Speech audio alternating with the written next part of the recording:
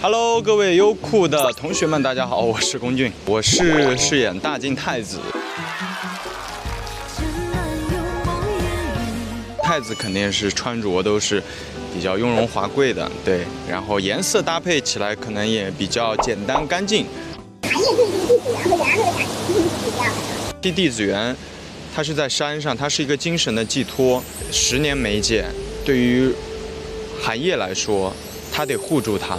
然后任安乐呢，他是一个入局者啊，突如其来闯入韩燁的这个计划当中，那韩燁对他的感情也不一样了，所以他很苦，对，还有自己的很难受的点。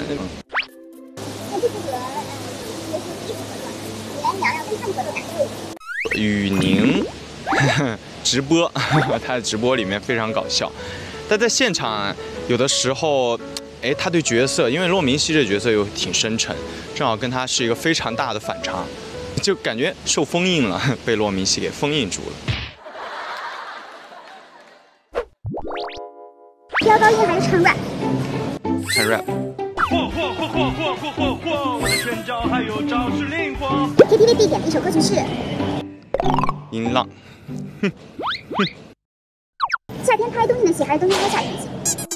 冬天拍夏天的戏，夏天拍冬天的戏，冬天拍夏天的戏，哎，夏天拍冬天的戏吧，宅在家还是去旅行？去旅行。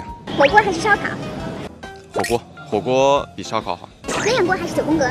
鸳鸯锅呗，吃火锅为啥要跟9宫格比？当然选择吃火锅。9宫格就是全辣嘛。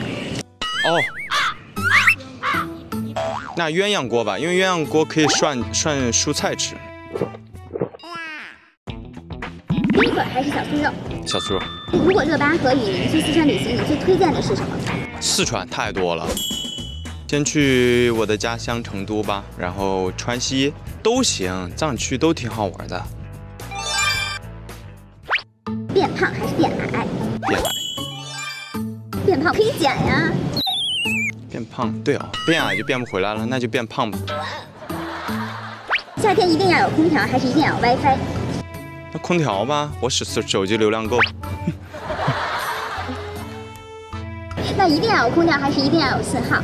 那还是要有信号。现在没信号怎么活呀？要是韩燁遇到龚俊，你觉得会发生什么？我带他去自驾游，吃火锅去。韩燁的笑点低还是龚俊的笑点低？当然是我啊，他没什么笑点，他不会笑，也不是不会笑，这一生活得太苦了。韩燁的哭点低还是龚俊的哭点低？我俩哭点都挺高的。韩燁最喜欢的服装是武装还是潮服？我穿武装那不就是打架了吗？要打仗了，这当然不希望看到。用韩燁的口吻来向优酷的网友来推荐一下咱们。用韩燁的口吻，想想啊，我身为大靖太子，一国储君，强制要求你收看《安乐传》。